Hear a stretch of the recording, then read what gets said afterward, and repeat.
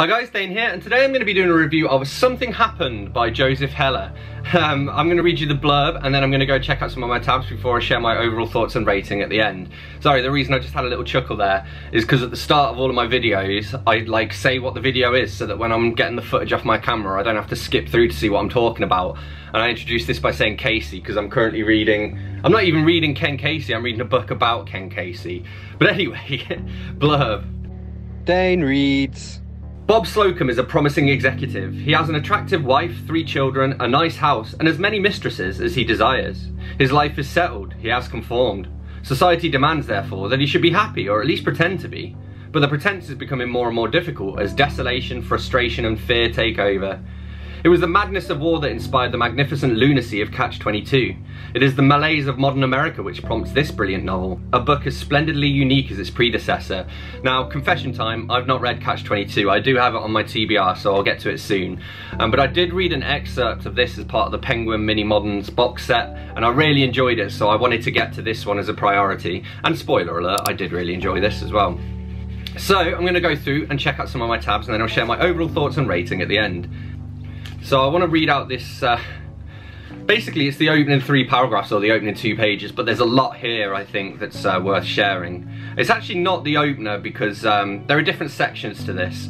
So the first section is I get the willies, which I didn't have anything out of, and then this is the office in which I work, and I think this was, the stuff about the office was what I took away most from this. And I think it'll be very relatable to anyone who's ever worked in an office. In the office in which I work, there are 5 people of whom I am afraid. Each of these 5 people is afraid of 4 people, excluding overlaps, for a total of 20. And each of these 20 people is afraid of 6 people, making a total of 120 people who are feared by at least 1 person. Each of these 120 people is afraid of the other 119, and all of these 145 people are afraid of the 12 men at the top who helped found and build the company and now own and direct it. All these 12 men are elderly now and drained by time and success of energy and ambition. Many have spent their whole lives here. They seem friendly, slow and content when I come upon them in the halls. They seem dead, and are always courteous and mute when they ride with others in the public elevators. They no longer work hard. They hold meetings, make promotions, and allow their names to be used on announcements that are prepared and issued by somebody else. Nobody is sure anymore who really runs the company, not even the people who are credited with running it. But the company does run. Sometimes these 12 men at the top work for the government for a little while. They don't seem interested in doing much more. 2 of them know what I do and recognise me because I have helped them in the past, and they have been kind enough to remember me, although not, I'm sure, by name. They inevitably smile when they see me and say, "How are you?" I inevitably nod and respond, "Fine." Since I have little contact with these 12 men at the top and see them seldom, I'm not really afraid of them. But most of the people I am afraid of in the company are. Just about everybody in the company is afraid of somebody else in the company, and I sometimes think I am a cowering boy back in the automobile casualty insurance company for which I used to work very long ago, sorting and filing automobile accident reports after Mrs. Yerger was placed in charge of the file room and kept threatening daily to fire us all. She was a positive, large woman of overbearing confidence and nasty amiability who never doubted the wisdom of her biases. A witty older girl named Virginia sat under a big Western Union clock in that office and traded dirty jokes with me. "My name's Virginia, Virginia for short, but not for long, haha." She was peppy and direct, always laughing and teasing, with me anyway, and I was too young and dumb then to see that she wasn't just joking. Good God, she used to ask me to get a room for us somewhere, and I didn't even know how. She was extremely pretty, I think now, although I'm not sure I thought so then, but I did like her, and she got me hot. Her father had killed herself a few years before. Much went on there in that company too that I didn't know about.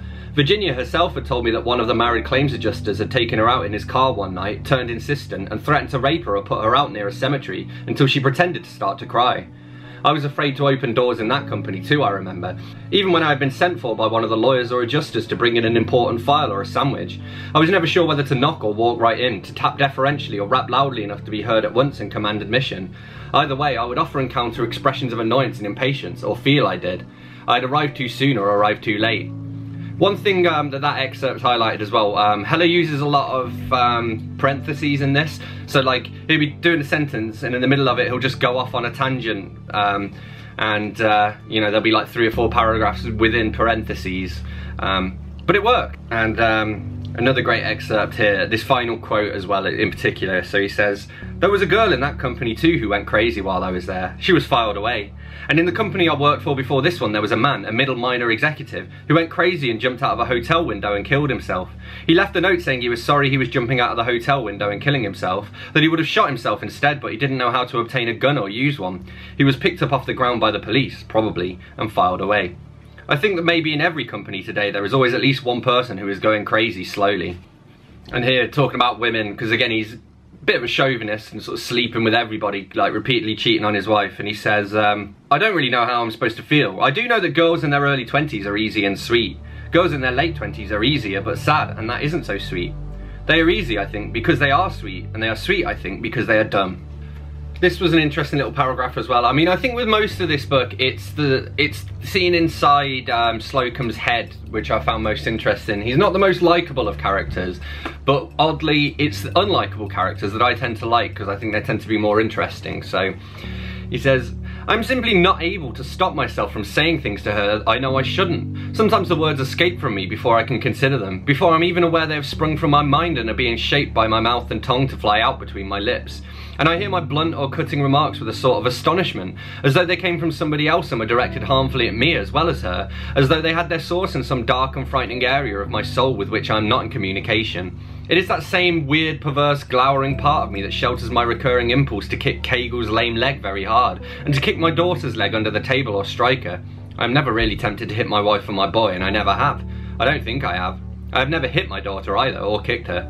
And it nourishes refreshingly that thrilling desire of mine to say very cruel things to people I like who are in trouble and confide in me and request my sympathy or help. I do rejoice momentarily in the misfortunes of friends. I cannot condone their weakness. I cannot forgive them for being in need. I experience undeniable gladness that I enjoy suppressing. I like finding out I'm better off than someone else. There are things going on inside me I cannot control and do not admire. And I think those are like very human impulses. I mean, I know I certainly sometimes have thoughts and things like that. And I would just get the great line, he's saying like, I wish I knew what to wish. And he talks about how sometimes his wife has bad dreams and he'll wake her up unless he's annoyed with her, in which case he'll leave her to have the bad dreams. You get this little bit of dialogue here. She's my daughter. I can't say I love you to my own daughter. Why not? It sounds like incest. Only to you. She thinks you're disappointed in her. But part of this is because like she'll go around wearing hardly any clothes, and he's like, she's developed. It's like really uncomfortable for me. And we get this interesting little paragraph. A vacuum cleaner that works well is more important to me than the atom bomb, and it makes not the slightest difference to anyone I know that the earth revolves around the sun instead of vice versa, or the moon around the earth. Although the measured ebb and flow of the tides may be of some interest to mariners and clam diggers, but who cares about them? Green is more important to me than God. So for that matter is Kegel, and the man who handles my dry cleaning. And a transistor radio that is playing too loud is a larger catastrophe to me than the next Mexican earthquake. Someday, it must have crossed my mother's mind at least once, after my denial and rejection of her since she was only human. This will happen to you. Although she was too generous to me to ever say so, but I think it must have crossed her mind. Because his mum basically had like Alzheimer's. I think it was Alzheimer's. We get a reference to, how far is the horizon? 18 miles at sea level, I answer rapidly. Or only 14, I forget which. Why sea level? I don't know, maybe if you're up higher you can see farther. 18 and even 14 miles sounds like a long way for the horizon. Maybe if there are no buildings, but I mean, I live in the UK, mate. Like 18 miles from here is almost to London. I can't see London, I can't see out of town. He says here, I'm so afraid that I will start talking to myself someday that I feel I already do. People will make fun of me, or look the other way and pretend I'm not. I suffer chest pains frequently because I'm so afraid of suffering chest pains someday and dying of a heart attack. My brother died of a heart attack while waiting for something in the waiting room of his office, and my father died of something else while I was just a little boy, and my mother, as I can't forget, was struck down in her old age by a number, some of them too subtle and minute in an individual effect to be counted, of cerebral vascular accidents, as they are euphemistically called. They did not seem like accidents. That set her tongue clattering inside her mouth when she tried to talk and turned the rest of her, eventually, to bloodless pulp. So, part of my anxiety, I have quite bad health anxiety, and when I get, you know, a racing heart and a racing pulse, I get worried that I have a heart attack. It's a very unpleasant feeling. We get here talking about his son. He says, he probably will not want to swim nude. I know I didn't. If he is like so many of the rest of us, he will think that his cock is small and in danger of vanishing. We get a little joke here. Did you hear about the homosexual astronauts? Yes, they went to Uranus. Probably not politically correct these days. We get this line. He is afraid of the government, the army, the Pentagon, the police. And so am I. I think it's probably healthy to be afraid of them. And I'm just going to read this little excerpt out here, some of the things he worries about. He's talking about his son. I identify with him too closely, I think, and remember that once, when he was still an infant in diapers, kicking his legs away as he lay on the bassinet, rocking it perilously and raising a violent clatter and spray of powder cans and safety pins. My wife yelled to me urgently to come into the room and showed me a fiery red blotch on the side of the head of his penis. It must have been minuscule, had to be, but appeared a gigantic blister at the time. And I doubled over with a keen, slicing pain in my own penis the instant I saw the rough, small, flaming red patch, and cut my hands over all my genitals reflexively to preserve and soothe them. It hurt then. It hurts now when I remember. Oh, that's why I wanted to read this as well. There's a printing error. 2 of the sentences are in the wrong order. So he says, I don't have to look to make certain nothing's tip and saw a brown ant come crawling out, but I'm no longer there. Once when I was small I felt a stinging itch. Tell this to anyone because nobody believes me. I guess I really do love this little thing of mine still, although I'm not sure why. Where would I be without it? And again, this I relate to because of my death anxiety. He says, I think about death. I think about it all the time. I dwell on it. I dread it. I don't really like it. Death runs in my family, it seems. People die from it, and I dream about death and weave ornate fantasies about death endlessly and ironically. And I find, God help me, that I still do want to make that 3-minute speech. I really do yearn to be promoted to Kegel's job. Last night in bed I stopped dwelling on death for a while and began formulating plans for either of the 2 speeches I might be asked to make. I might be asked to make none. I found good phrases for both. Last night in bed after fashioning my good phrases, or was it early this morning while journeying back uncrippled again from sleep, I dreamed that our maid called me at the office while my wife was out drinking somewhere, or screwing somewhere. I have dreams about that too lately every once in a while, and I don't like them at all. And told me in a slurred southern accent with her voice as deep as a coloured man's, Mister, your boy is lying on the floor of the living room and hasn't breathed for 15 seconds. Someone says, I see, said the blind man, which is something that my mum used to say to me all the time when I was younger. And we get a great quote here because the guy's, he's not really into golf, but he plays it anyway for like his social life, the workplace. And he says, I don't know what else one can do with a hole-in-one except talk about it. And then he's talking about his wife here, and he says, she drinks too much at some parties and not enough at others. She's stiff and uncomfortable and makes other people that way. She gives off clouds of social uneasiness at company affairs the way other people give off smell. And apologies for the use of the R word for somebody with, like, you know, brain damage, etc. This is, I'm just reading out from the book, you know. But it is important because it kind of relates back to his child, and he says, it's part of my strategy. You wouldn't be able to handle this job if they decide to give me Kegels. I could do it better than him. I might be able to make vice president that way. Kegel's not. Kegel limps and has hair in his nose and ears. Nobody with a limp or a retarded child is ever going to be president. Roosevelt limped. I mean of the company. The company is more particular than the country. And a big long old section I want to read here about fetishes. This is very long. This is a good example of how long some of the paragraphs are in this book. And I have no compelling fetishes, although certain silken undergarments get me hot and are more attractive to me than the parts they cover. Big tits in bras and jersey can get me hot. Small ones make me romantic. Small asses on slim girls are starting to draw appreciating gazes from me. Many of these are on very young girls, and this is something new. The only woman I've ever wanted to beat up was my wife, and that, to my shame, was over money. She insinuates I give too little but won't take more. I felt most content as I watched her dress to leave, lofty. She looked comical and naive, stuffed into flowered bikini underpants. I thought a moment of flipping her over my knees and paddling her smooth muscular bottom, but remembered she'd be heavy. That's the trouble with so many of our damn picturesque sex fantasies. They hurt. I've pampered myself before with the temptation of spanking a nice ass someday, but never got one beautiful enough. Maybe there are no beautiful ones outside of magazines. I'm in love with the 4-colour magazine page. She still smiled. I was sorry for her in a patronising, uncommitted way. I wonder what happens to squat, homely, black and Puerto Rican whores with one missing molar when they grow too old. Who takes care of them? And ugly to attract handsome pinstripe libertines like me. I know what happens. They attract me anyway if I'm alone in New Orleans where everyone else seems to be having a good time. I ought to know by now that hardly anyone over the age of 4 ever has a good time anymore. Women do at weddings and movies. It was a waste. The $100 beauty in San Francisco was a waste. She didn't look like an aristocrat once I had her. She looked like a skinny girl in need of sunshine or more red corpuscles. I'm glad I never had to see either of them again. I wonder what happens to homely white whores when they grow older and lose their figures and lose their teeth. They become public drunkards with gravelly masculine voices who quarrel with each other loudly on sidewalks in warm weather. I still had all my newspapers after my little black beauty left, thank God. And I ate 3 sticky candy bars and drank 2 cans of soda from a vending machine in the hall as I read them. I would have felt self-conscious going down into the lobby again that night. I went to sleep with caramel and nut crumbs in my mouth.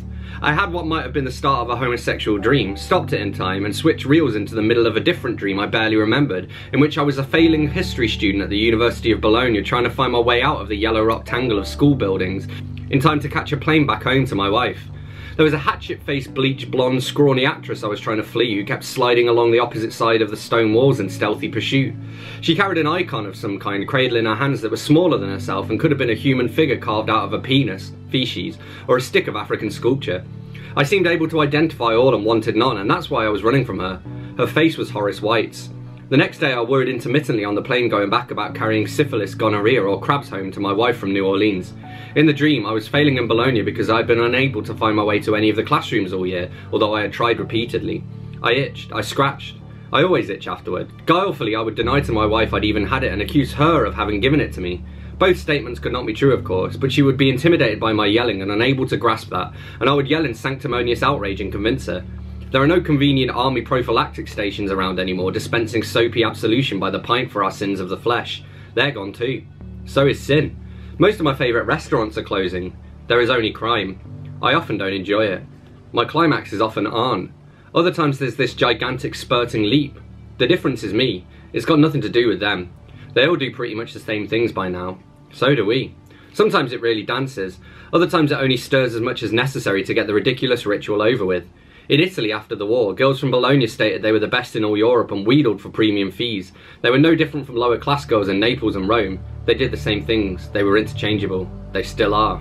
And this is just men being gross. We get a man came on her dress in the rush hour during the summer. She didn't know it until she was off the train and the fingers holding her pocketbook brushed against the sticky substance on the back of her hip. And here he's talking about his kids. He says, "My daughter gets sore throats and stomach pains. My boy pleads tiredness and nausea and will sleep past noon some days if we let him. I use headaches, so does my wife. I've got chest pains I can draw upon, for everybody has great respect for a heart attack, and a liver up my sleeve I can play in a clutch. My wife can counter with cancer scares, and it's even Stephen down to the wire in the shadow of the valley of Blue Cross major medical benefits. Wouldn't it be a laugh if my wife died of chest pains and I was the one who got cancer?